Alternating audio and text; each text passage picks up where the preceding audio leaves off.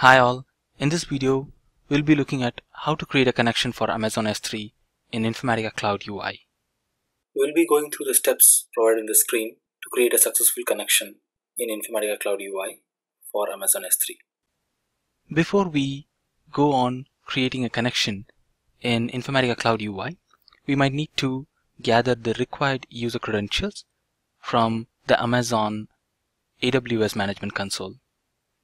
Log into the Amazon AWS Management Console, and then you might need to traverse to top right to get onto security credentials. Click on the users. Try to choose the user which you would like to use in order to create a successful connection. If you don't have a user, you might need to create one. Go to the security credentials tab and try to use the access key which is available. If not, try to create a new key over here.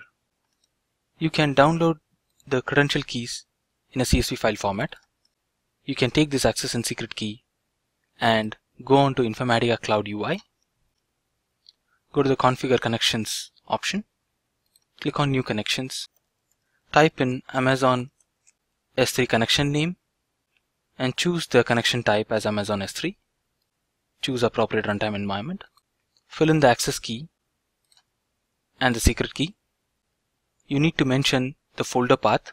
In order to mention the folder path, you need to go to Amazon S3 option in the AWS Management Console, and you might need to select the appropriate bucket and a folder.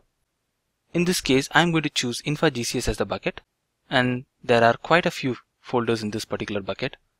I'm going to choose a folder here, and I'm going to actually copy the bucket and folder path to the connection page. Be aware that you need to provision the bucket and the folder path in the syntax as you see in the screen. It is optional that you can go ahead create a master symmetric key for encrypting the data when you're pushing it to the server from the client end, and this key would be 256-bit AES encrypted base64 format key. You need to choose a code page. In this case we have chosen UTF-8, and a region name. By default it is US East. Test the connection. It's successful. Click OK to save the connection. We would like to hear from you. You can post your comments to supportvideos@informatica.com email, or you can tweet at twitter.com/infasupport. Thank you.